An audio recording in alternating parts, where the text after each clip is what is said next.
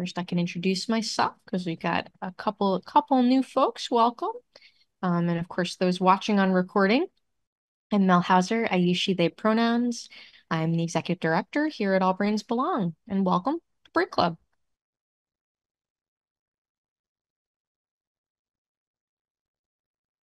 So today we will be doing our monthly Brain Club book chat. Today will be about the book Sincerely Your Autistic Child, which I'll tell you more about after we go through our community agreement.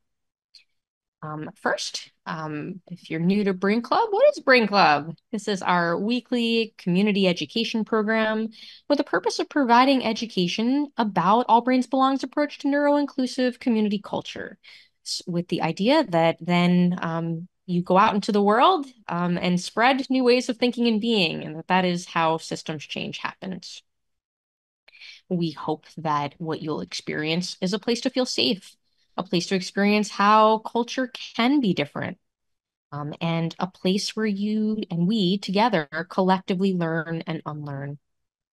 Sarah and Lizzie, would you be able to take over letting people in from the waiting room, please? It's hard to do that while I'm in share screen. Yeah, I've been letting people in. Oh, okay.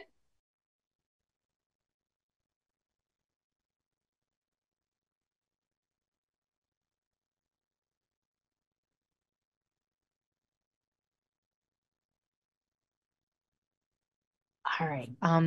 Though All Brains Belong has many different types of programs that do many different things, this one is not for medical or mental health advice. It's also not a support group or a place to make individualized requests or address individualized needs. We're really staying at the 50,000-foot level, exploring big picture themes and topics, and we invite you to share ideas or reflections related to the general themes. All paths to participation are welcome here. You can have your video on or off. And even if it's on, we don't expect anything of you. We certainly do not need you to sit still or look at the camera or any of those other neuronormative constructs. Please feel free to walk or move or fidget or stim or eat or anything else that needs doing. Um, you also don't need to interact. Observation is a completely valid form of participation. You can interact. We'll go through use of the chat in a second. You can ask questions, you make comments in the chat as we go, and everyone is welcome. And in addition to affirming all aspects of identity, what we do to try to make this safe for all participants is we prioritize the group's needs over that of the individual. So we're very careful about language used, and we're thinking about the group's collective access needs. Access needs, what are those? That's anything that is required for full and meaningful participation. Everyone with all types of brains has access needs. It's just that depending on what types of environments you're in, you may be more or less likely to have your access needs met by what's going on in the environment. There's all different types of access needs. So some of the ones we like to bring up front. Closed captioning is enabled. You just have to toggle it on if you'd like to use it. So depending on your version of Zoom, you might see the closed captioning icon. If not, look for the more ... and choose show subtitles or show captions. You can also do the same to turn them off if you want to turn them off. That's my visual support to make sure I have the chat open. Oh, hello, Mariah. Welcome. So speaking of the chat, you are welcome to use the chat to validate other people's comments or share something about how you're impacted by something you're hearing. You can also ask questions that our staff will answer. We just ask that if you're going to use the chat, and again, it's completely optional. If you just want to have nothing to do with the chat, that's completely fine. But if we just ask that you use the big box, the regular chat box, instead of the replies or the threads, just because of the access needs of many of our facilitators, many of our staff. It's very hard when the chat is bouncing, and we're more likely to miss your questions and miss your comments if the chat is bouncing. So we just ask that you type in the big box instead. We also have Cadence here for tech support. So if you are having a tech problem or a tech question or anything having to do with tech, you can send a direct message directly to Cadence, tech support ABB, Cadence, and Cadence can help you out. This way we're keeping tech stuff out of the chat because tech stuff can be overwhelming and we want to make sure you get what you need. Awesome. Hi, Cadence. All right. Before we get started, just want to preview next month at Brain Club. So every month we have a new theme. So next month is learning and unlearning, which of course we're always doing at Brain Club, but we're gonna call the theme that.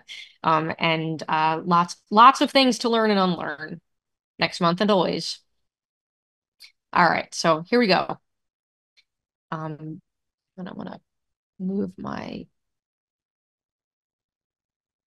screen. There we go. So, this book, I really have to say, is one of the most powerful books I have read in a really long time. So, Sincerely Your Autistic Child, edited by Emily Page Ballou, Sharon Davenport, and Marinake Giwa Anawu, is a collection of essays written by autistic adults. I want to read um, a passage from the editors. As you read different chapters in this book, please keep in mind that each writer has offered to share a part of who they are as a person, so that you may better understand what autistic people experience as we navigate the world. And the story of this book, there was an initial version published by the Autistic Women's Network, which has since become the Autistic Women's and Non-Binary Network. So it was initially written from the experience of autistic women. This current edition was expanded upon to be representing a much broader range of experiences, looking at intersectional aspects of identity, looking at all different types of genders, including authors who are trans and non-binary.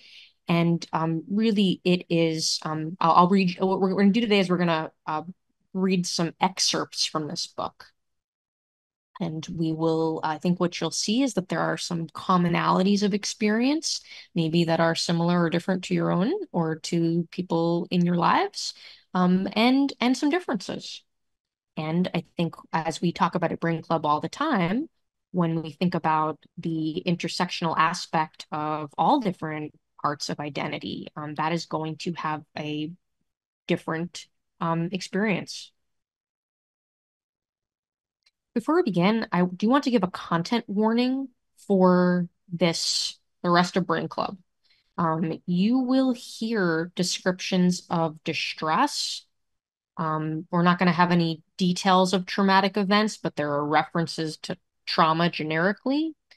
There are also references to behavioral compliance modalities, including applied behavioral analysis and several references to ableism. So the structure of the book is that it's divided into three sections: early memories, childhood and education, acceptance and adaptation, and intersectional identity and finding community. So we'll begin with early memories.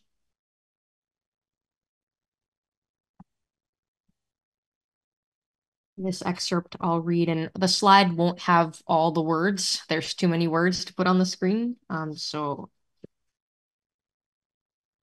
this essay is called Acknowledge Vulnerability, Presume Competence by B. Martin Allen.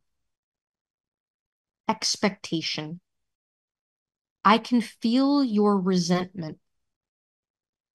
If I am not the child you wanted, if you feel your life has been made unfairly difficult, I feel that. If you love me, but you wish, that wish is a barrier too. It serves as a roadblock to your love. I may not be capable of toughening up, exposing me to sensory onslaught only drains my reserves. I will not develop an immunity to sensory or emotional pain simply by prolonged exposure, even if that exposure is called therapy. I need safe spaces. I will be better equipped to take risks and test my limits if I know there is a real safety net under me.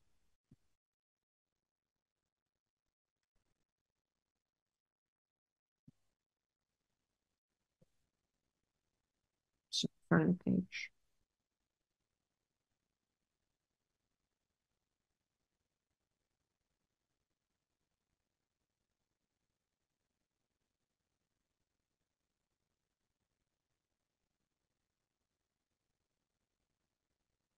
So this comes from an essay by Kassian Asasumasu, who is the person who actually coined the term neurodivergent. Most overarchingly, know that our self-esteem is fragile. No one likes being exasperating, and we know we are perceived that way. Most children want to please adults and want other children to like or at least not hate them. Autistic children are still children, and this pattern holds for us. We were plopped into a world where everyone and everything tells us we're wrong for completely incomprehensible reasons. This gets exhausting very quickly, and it breaks down faster than you can imagine.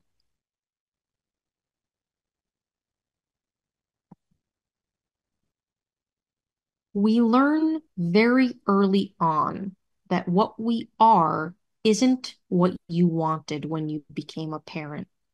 You can readjust your dreams, hopes, and expectations, and you can love us fiercely, but we know we're not what you really desired.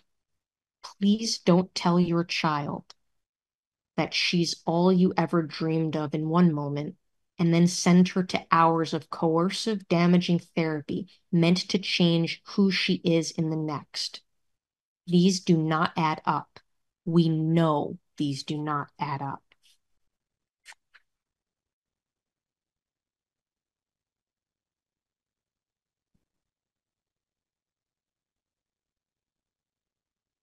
This passage from Katie Levin in What I Wish You Knew. I wish my parents knew that when I was refusing to do something, it was often because I was overwhelmed and I wasn't given the right kind of support.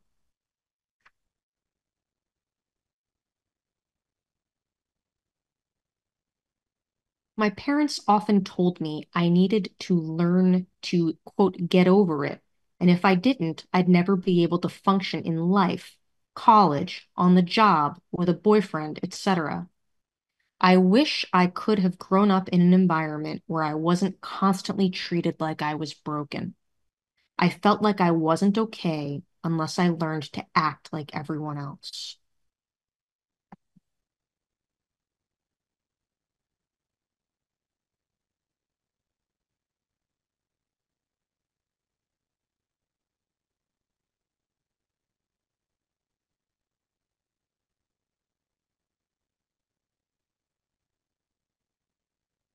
So this one from Heidi Wangelin,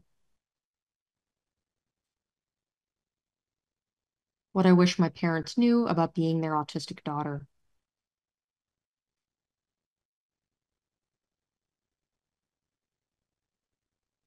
Water has also been a constant source of both sensory input and comfort since it felt good to have a splash across my face and legs. If I had my way, I'd always be in water. Water and a piece of paper won't let you down like people do, and you can always erase the paper somehow. You can't erase people from your life as easily.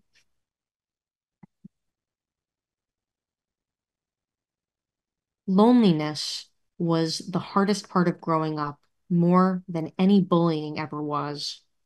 Looking back, as I write this, in my new apartment with my little desk all messed up and staring out into the tree planter, I think much of my loneliness was self-imposed because I often thought that most people didn't like me. I knew my parents loved me and that my teachers liked me, but I honestly believed that people my own age disliked me.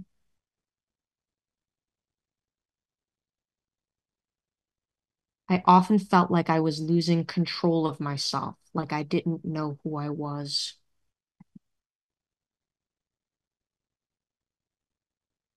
I think in pictures and sounds like a camera. So it was like having a rush of feelings and pictures coming straight into my eyes and brain. And I couldn't find the words to describe it. At times, it is like a camera that I can't control, though. Certain things will set off my camera, and I can't process feelings when this happens. I really hate picking up others' feelings because they become my own. Feelings can be overpowering for me too, as an empathic person. I can't block them out even if I try. If someone is hurting, for me, it is overpowering. It feels like being stabbed in the gut. Or if someone is happy, I can feel it too. I can also sense feelings of anger and sadness easily, even if other people can't. I can't read body language well, but I can feel things very strongly.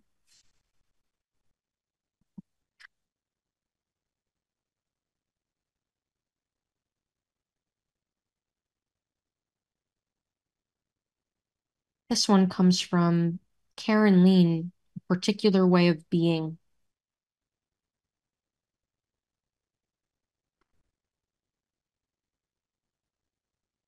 As a child, I learned that my body and my boundaries were wrong.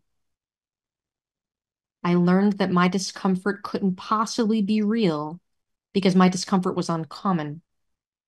For example, if my parents put me in a shirt that had a rough tag, I learned that if I cried, no one would understand that the clothing hurt me. I felt dismissed when I talked about it, and I was a compliant child, so I didn't take off the offending item. I learned to put up with extreme bodily discomfort. Relent to pain often enough, and it doesn't become less painful. It becomes a lesson that the pain didn't matter. I started to distrust my own body.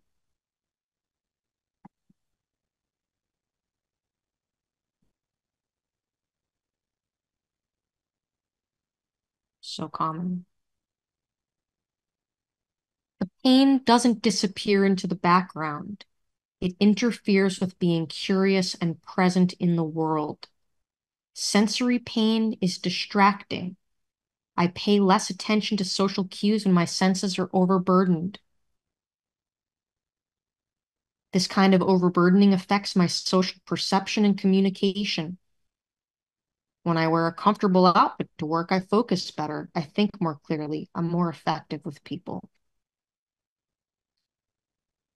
So take the distractions and discomforts of your child's body seriously and help them address the worst offenders creatively. One of the most powerful tools you can give her is to control her environment, her attention, and her physical comfort.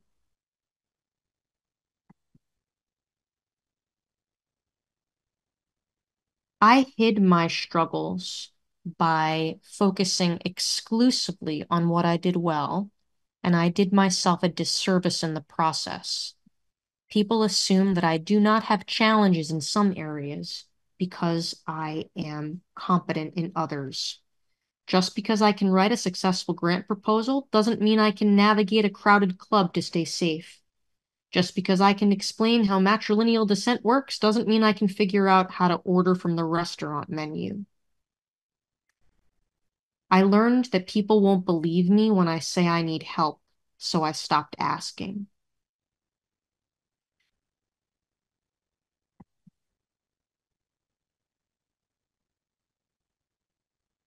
Okay, so the second section of this book, acceptance and adaptation.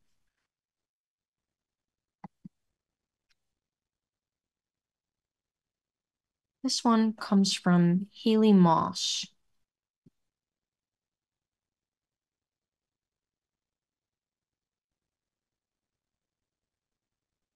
I hope you have the type of child who will live their life fearlessly, unafraid of the world ahead, and brave enough to use their words or experiences to show that autism is not something to be ashamed of, embarrassed about, or an inner demon.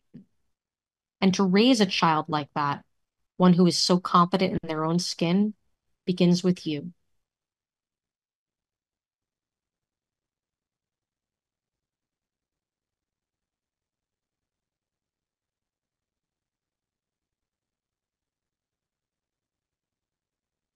This one comes from an essay called Unconventional by Amethyst Shaver.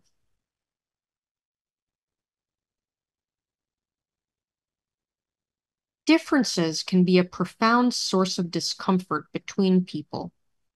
When the person in question is your own child, that discomfort can hurt your child. If loving effort is not made to accept what is different, those differences become chasms, and disapproval of someone's true self burns bridges faster than we can build them. Children are their own people and will grow up to want and not want things for themselves that their parents didn't expect. And when it comes to autistic children of non-autistic parents, this is especially true.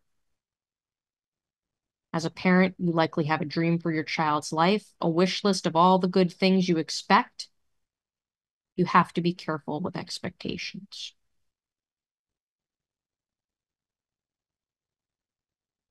This one comes from Lee Wiley Meitsky, essay called Change the World, Not Your Child. They give advice to parents for how to be supportive. No one expects one person to change the entire world. What you can do is change your world.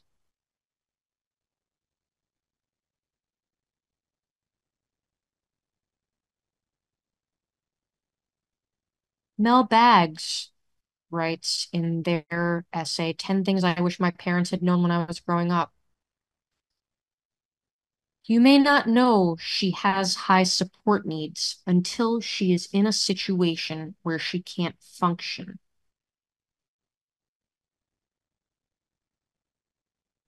The more skills I had to manage on my own, the less energy I had to put into other skills, and the more behind I got. This had been going on since early adolescence, but it really picked up pace when I moved out on my own. I think they are telling the story of autistic burnout.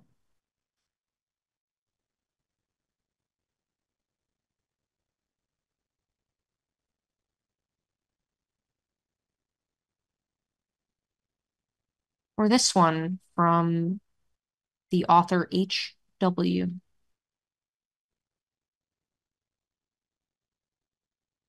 The essay called The View from Outside My Window. Ableism is as real as racism and sexism, but it is a kind of discrimination that sneaks up behind you. And somehow people view it as acceptable, like cigarette smoke snaking around you or some colorless gas. It is seductive in the way that it works. It is appealing, but toxic, and it can kill you internally. It can lead to horrible external things. Words are powerful, so please don't use discriminatory words. Please don't add to the exchange of ableism. For me, self-acceptance was similar to a feeling that one of my queer friends described about coming to terms with their sexuality. My friend said that instead of feeling like they were being forced, quote, out of a closet into the open without any help, it felt more like a change in perspective. It's like an airplane rises off the ground, like going from seeing only your small world into thinking that every part of the world is exactly like yours until you leave your little corner. Leaving the tarmac, the plane starts soaring, and you look down from the window to see how tiny your little world is. And that's what self-acceptance seemed like for me. It was that kind of cathartic relief, realizing that my view from before was so limited, and now being able to realize what life could be like.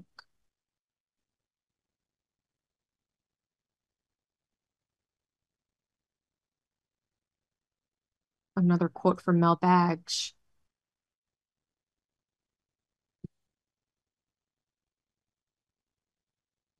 Giving advice to parents and caregivers and helping professionals. Think about what's important. There are lots of things that I am not likely to ever learn how to do. Or if I learn how to do them, my movement disorders will prevent me from applying that knowledge. So if I'm going to put in the extreme effort it takes for me to learn and sustain a skill, it had better be a skill that makes me happier, like crocheting, not just a skill that makes things easier on everyone else, like making my bed.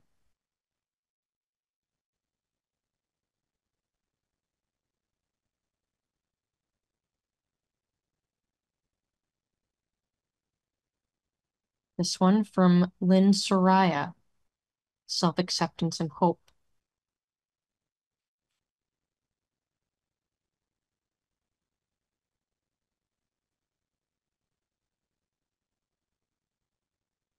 I grew up without a diagnosis, facing a lot of confusion and pain because I didn't understand my own neurology.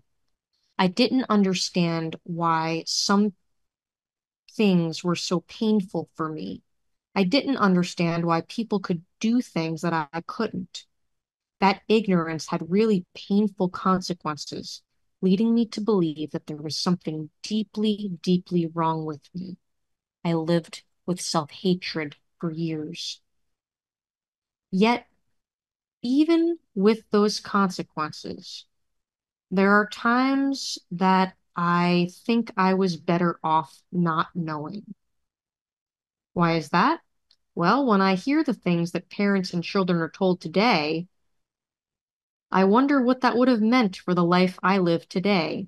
This is something I had to navigate my way through when I first learned I was on the spectrum, now almost 15 years ago.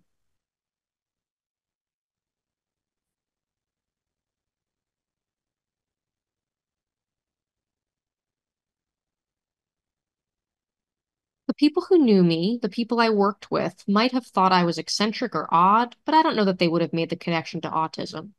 But I had learned at that point how to mask my challenges, my anxieties, my fears so well that even my husband and family didn't really know they existed. I'd learned how to pass, but at a great cost to myself. The unfortunate fact of passing is that you can never be sure that people who claim to like you really do. If they could see you as you really are, when all the barriers go down and you just don't have the energy to pretend anymore, would they still like what they saw?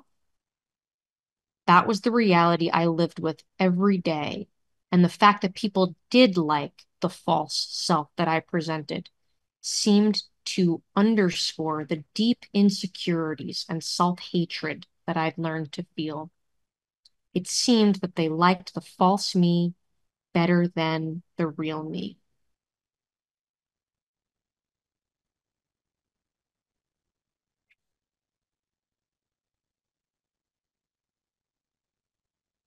You go on to say, even when I didn't have a diagnosis, believing that autistic traits are bad while the rest of you is good makes it more difficult to deal with the challenges those traits may present in a social environment than if you're able to accept them and see them clearly for what they are.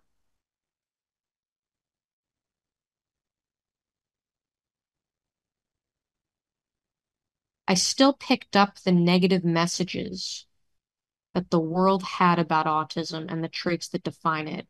I picked it up through teasing and implicit judgments, the subtle rejections that happened every day, the friends who began avoiding me or stopped calling me to come over to play, the teachers who jumped to conclusions about my behavior.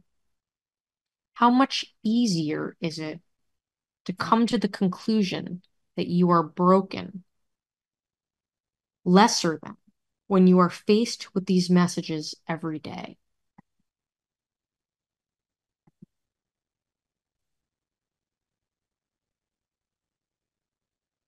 One we don't have a slide about, but I like this one.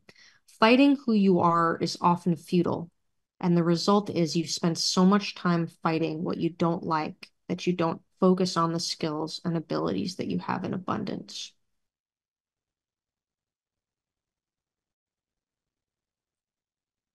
Okay, and then the last section, intersectional identity and finding community.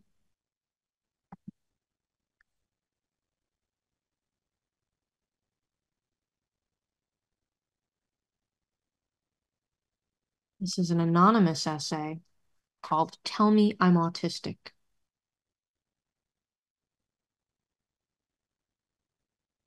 As a child, I was painfully aware that there was something wrong with me. So while growing up, I worked diligently to hide my thoughts and feelings and the confusion that was ever present. I would sit in my room filled with guilt and anger and shame because I had no idea what I had done correctly or incorrectly at school that day.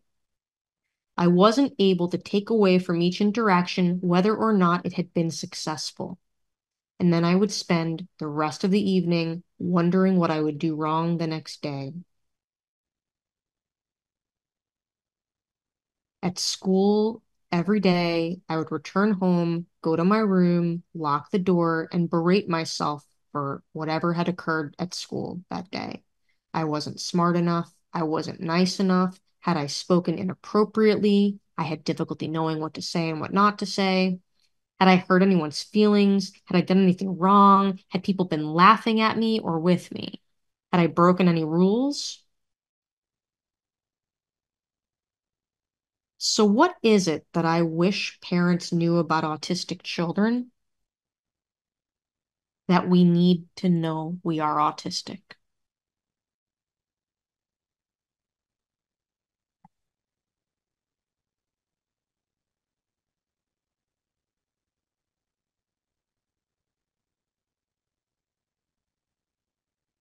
This comes from an essay by Lydia X.C. Brown on surviving loneliness and isolation and learning to live with loss.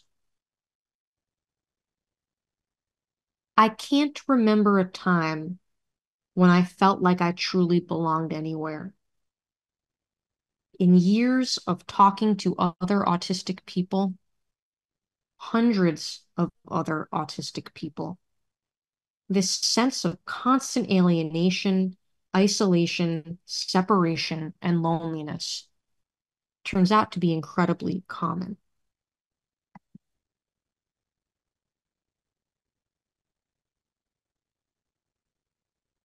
I've survived trauma after trauma throughout my life. Some of that trauma is what we call ordinary trauma, things that might seem small or minor to people outside our lives, but that nonetheless affects us profoundly. Much of the trauma I've experienced, both in childhood and adulthood, has been connected to isolation and the loss of friends. Social ostracism and shunning are dangerous and deeply violent, whether done within a family unit, in school, in a religious cult, or in an identity-based community.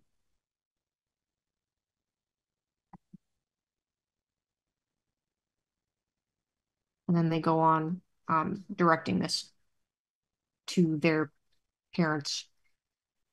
I don't think you could have predicted that, but I wish you had known just how much it hurt to be told that I had friends and people who loved me.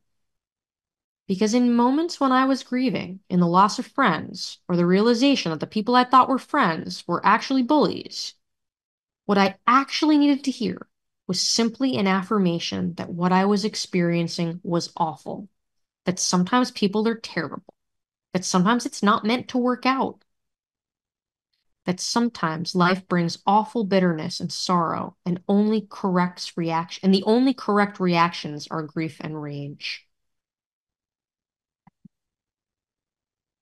Even today, I still gravitate toward loners. Anywhere I go, I have an intuitive sense for the weird and lonely people, often other disabled, sick, mad, neurodivergent, queer, and trans people. We witness each other. We know each other. We can recognize other people who share this pain. the pain of constant rejection and fear of rejection, the pain of trying our damnedest to be kind and decent people, only to be exploited and betrayed over and over again, often with little or no explanation.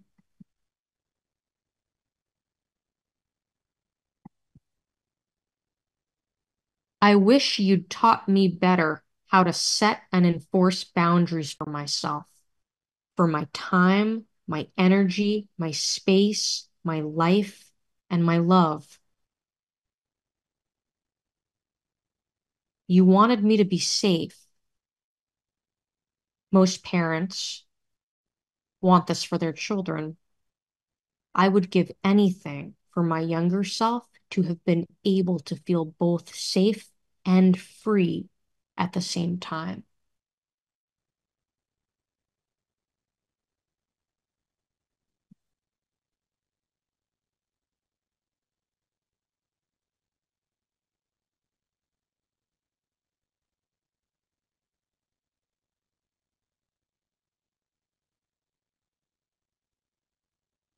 This one comes from Emily Page Ballou in an essay called There's a Place. I want you to know that your child's finding her place in the world doesn't depend on how well she pretends to be what other people want or expect her to be, but on finding the places where other people are most okay with who she actually is.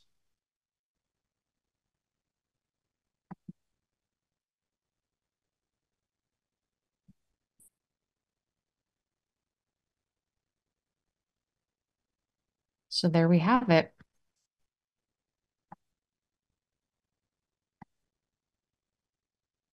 Try to scroll through the chat in reverse order. Um, Sarah says, I think about PDA kids and adults as canaries in the coal mine, naming all the things. And that can be unsettling to so many people, especially adults who are not used to that dynamic. I don't think there's anything odd about it. I think it's beautiful and unfortunately often misunderstood. Yeah. Lots of people, looks like there a lot of what you heard you're resonating with.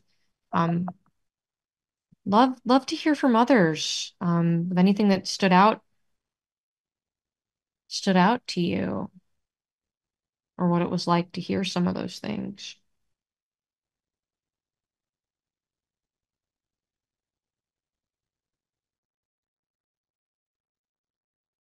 Michelle. What Lydia XZ Brown had said about being nice to people and having them exploit you and no explanations, that just it's like every single friendship of my life. I just totally relate to that. And only recently I've started to understand about narcissism and narcissistic abuse from, like Dr. Ramani Dursavala. And it seems like we are magnets to the narcissists, and they always come to us because we are maybe desperate for friendship because of how we were treating our whole lives, that Yeah. we'll take whatever comes to us. And it's surprising when someone approaches us for friendship, because it's usually us trying to make bids for friendship and being rejected. So if somebody approaches us for friendship, it's like, oh, wow, and it's so easy to get really sucked into that kind of a relationship. And then you realize that they were Yeah. just like after you for whatever narcissistic supply they're getting Well, out of hold you. on, Michelle, I just want to redirect you a little bit. Just there are many people who, because of trauma in their lives, have had a transformation toward narcissism, but they don't abuse and they don't have behavior. So I don't want to characterize Okay, sorry. narcissism. No apology necessary. I just wanted to redirect. We're just talking about harm, right? Being harmed by other people, being exploited by other people. Okay. And yes, I think it's all too common that and especially when we think about people who are porous to energy, taking all of this in, there's therefore energy to, to drain, right? It's really hard. And I agree that that pattern's really common. Thanks for sharing, Michelle. Thank Sierra. you. Yeah, I think on a similar note to what you were talking about, Michelle, I think one of the parts of the book that I really resonate with and I hear a lot is that idea of, if I'm masking all the time and all my relationships are based on my masked version of myself, do people really like me or do they like this different version of me that I'm putting on? And I think that really comes into play when we're going through the process of unmasking. And often people do lose, relationships and friendships in that process. But the joy of being able to build up relationships and friendships of people who really identify and really go with your true self is a really cool thing. And seeing that light on the other side of it, I guess. Yeah, and I think, Sierra, it's not for many people it's not like an all like a linear progression of like now I've reached it. Now and it's all it really I think it comes from safety, right? So when you are in environments where your access needs are met, where you're around safe people who do interact with you in a way that makes you feel good about yourself. Like some people have never had that happen. And so you're not able to discern safe from not safe because you've never felt that way around other people. Just gonna read a couple of comments in the chat. Um, sorry, how do I make it bigger? Here we go. Um, it keeps moving. Sorry. Martha says that says I've had that experience in the past. I used to do volunteer work in hopes of making social connection. People would thank me for my work and then have no interest in being real friends. Just Martha, you're so good at this. Can you do it again? Yeah, it can be really, really, really hard when people don't have the same goals in a relationship, and that can be really, really, really hurtful. And I think it's high saying something that really reminded me of what Michelle said. When we're at this place where self-esteem is such because of a lifetime of everything you just heard, being grateful that we think someone loves us. Yeah, Jenna sharing, new to the diagnosis. Hearing the excerpts read was hard. Yeah, thank you for sharing, Jenna. I cried through reading most of that book. Kathleen says the constant self-evaluations at the end of the day and ruminating way into the night really resonated. Did I prove my worthiness by being helpful, talented, hardworking enough? Oh, so common, so common. And Ariana says, and then the lines between me and my mask blur and get confusing even to me. Like, who am I even without it? Yeah, absolutely.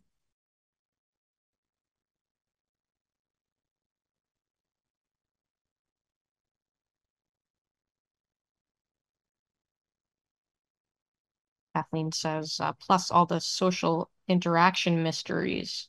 Yeah, I think many people describe something like, well, I didn't get the book that tells you all the social rules, like as though in in some other people would say, like there are people who don't think about there being social rules. They just are, right? And so it's not like there's a book and I didn't get it. It's just that I have the kind of brain that actually derives safety from predictable systems. I really want there to be predictable rules of how humans interact. I want them to make sense and be based on something that is sensical.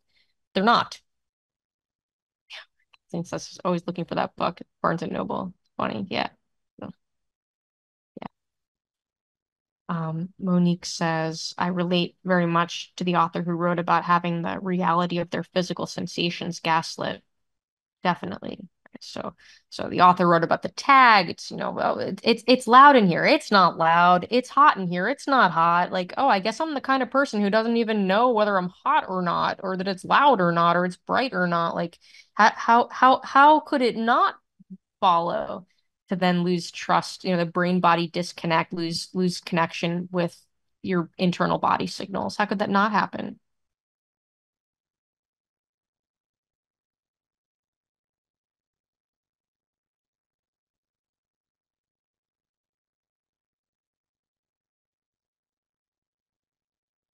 Liz is sharing. Congratulations on your diagnosis. And it is hard. I've grieved so much since my suspicions, then my diagnosis. I'm finding that around every 6 months, I have a big shift in understanding, and that's what's helping me to continue to move forward. Yeah, I think that there's lots of emotions, and it's not it's you can have so many emotions at the same time. And I think that, the for many people it's cycles of like, not just relief and I'm so glad I have this, but rage and anger and resentment and sorrow and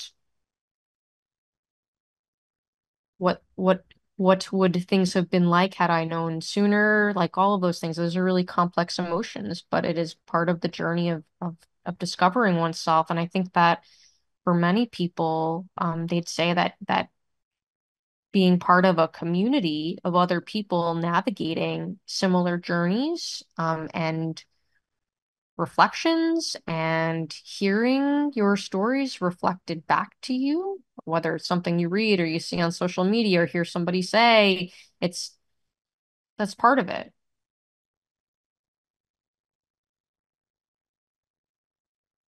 Yeah, Michelle, I've been called a drama queen my whole life.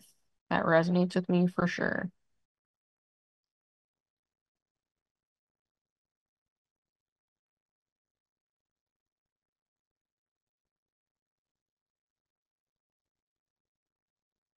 Would anyone else like to share?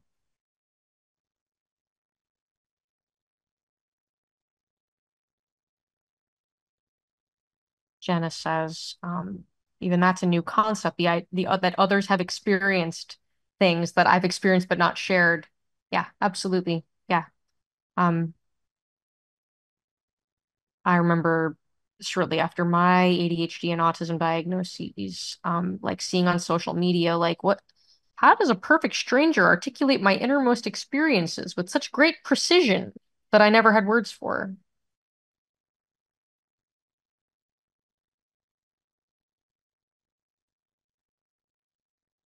Monique. Hi, Mel. And hi, everyone. What a really nice surprise this book was. I thought it was a book written by children, which I totally would listen to because I read children's books a lot and often. But just to hear the perspective of adults looking back and writing notes to their parents on how things could have perhaps been different and hopefully better. I mean, I think I'm going to write a note myself. I think I'm going to write a note to my teacher who was really supportive, who recognized something and created an environment for me to feel comfortable. I'm going to write a note to the teachers who didn't really understand. I'm going to write lots of notes. I think this is going to be the beginning of some sort of revolution, but I'm really excited to listen to the book. I've got the audio version, which is accessible to me, and I'm looking forward to listening to that because I have been going over memories of childhood and going and realizing now it makes sense. Okay, I have a better understanding. I have a whole lot less judgment. I have grief. Like these are all things that is, I think I've heard echoed by many people who receive an adult diagnosis, just this new understanding. And then the reframing of my history is, it's rich. There's a lot there. There's a lot of emotion and a lot of narrative. And um, yeah, I like what Sarah just said about a new framework. Yeah, I agree. Thank you for letting me share. I appreciate this space. Well, I really appreciate you sharing, and um, what a powerful statement to that you're making these connections, that like you writing your own letters inspired by this. I think that's absolutely amazing. And I think that what what Sierra also shared about the power of adopting a new framework is it's like, well, looking backwards, I wasn't a broken, defective, neurotypical person, right? Like the way my brain is, the way I experience the world, the way I communicate, the way that I think and learn, like it's always been this way. I just didn't know. And because so many people, grow up with the message that there is one correct way to think, communicate, play, like there's one correct way to play. Like play is the pursuit of joy. Like you don't get to decide what somebody's play is. But if you get that message that one size fits all and there's one lane to go down and you're not doing it, you're broken. Like that's profoundly harmful. And so to be able to rewrite that and like that core belief is so important, Sierra. I think that also really just kind of shuts off, for a lot of us, our ability to engage in things. I think of like, having the experience of being at social gatherings that weren't a good fit for my access needs and thinking, oh, I just don't like socializing. I just don't like interacting with people. When really it was just, I just didn't have experience going to a social gathering or interaction that fit my needs. And so when you are able to see that new framework and open that up, you have access to things that you might have just not had access to before because you didn't realize there was another way to do it. So well said. Absolutely. I'm just reading Liz's comment in the chat and then Michelle next. Liz says, I do worry that as a parent, I am telegraphing that they are a lot for me. But I come back to working on the trust relationship, calling myself out and repairing, trying to model unconditional love and expose shame. Yeah, absolutely. And I think that, as the autistic parent of an autistic child, I think that my experience is that the things that most remind me of the things that I was shamed for as a child, those are the things that are most triggering to me, that require so much like preparation ahead of time to cope with. So like thank you for naming that, Liz. Michelle and then Naomi. Thank you, Dr. Mill. Um, it's just a coincidence that my comment is following up on a parent's comment, so don't take it personally. But when you guys were talking about the messages that you pick up from around you, I was told directly from my mother that there was something wrong with me. And I mean, she had me when she was 30, and I'm the last of seven. So, like, the child rearing practices have changed a lot since then. It's now more child centric and stuff. But back then, for those of us who are older, autistic adults, we probably had some of the worst parenting philosophies when we grew up that really did make us know that we were defective because we were actually told that and we were defined as that by our own parents. So I think Thousand parents percent. nowadays, congratulations for being more woke about all this stuff, and you're doing a good job. You're doing a hell of a better job than we had for us. Thank you, Michelle. Naomi and then Sarah. Hi, sorry I arrived late and really glad that you are recording this. Um, I really struggle with executive functioning in a way that I didn't earlier in my life. And despite that, I just started meeting with Brattleboro TV to create a autistic neurodiversity series. And I'm looking for people who might want to be interviewed for the series, or I'm looking for topics that people think that for allies as well as for people coming out autistic at midlife. Like, what's the show that you wish you had heard? And also, if there's podcasts or other resources or books, I just want to I want to build a program, and I'm really Yeah, flooded in a program. yeah, But I thanks. want to say Thanks, Naomi. Thanks so much for sharing. I'd recommend reaching out to communities on social media about this. All Brains Belong has a social media channel, for example. Yeah, we try to we really try to use brain as community education and not directly soliciting participation for programs, but you're welcome to connect on social media. Right. I apologize, Mel. Uh, No, that's okay, I was Naomi. That's okay. I'm gonna move on to Sarah. Thanks for waiting, Sarah. yeah.